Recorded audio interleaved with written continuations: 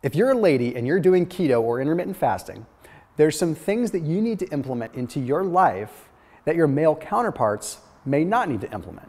You see, for example, you can afford to have a little bit of estrogen in your body coming from soy, whereas men may not want to have that estrogen coming in.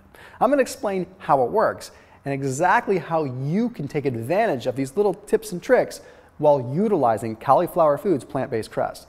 You see, the Cauliflower Foods plant-based crust utilize cauliflower. So you have high levels of very powerful estrogen modulating compounds.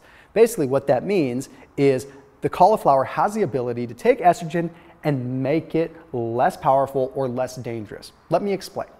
Normally, if you were to consume soy like edamame or tofu or anything like that, you have a high level of phytoestrogens. Okay, this is normally not that good.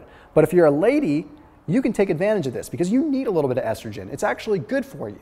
You just don't want the phytoestrogens in their nasty, unhealthy form like you normally get from soy foods. Because what ends up happening is it turns into what's called 1,7-beta estradiol.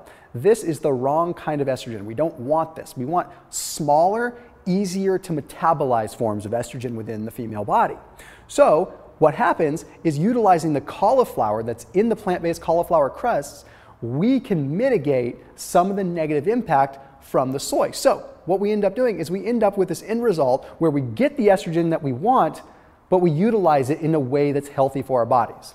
Simply put, if you were to just veg out with a bunch of soybeans or veg out with a bunch of tofu, you would have the wrong kind of estrogen in your body.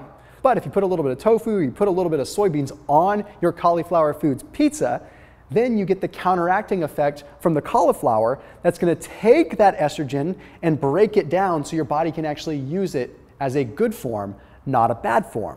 It's pretty intriguing, pretty deep stuff, but the reality is you're going to get more out of keto and more out of your intermittent fasting lifestyle if you get the adequate hormone modulating effects that you need. So don't shy away from the soy. Just make sure you're eating it along with a healthy Cauliflower Foods crust. As always, make sure you're keeping it locked in here with cauliflower, and I will see you in the next video.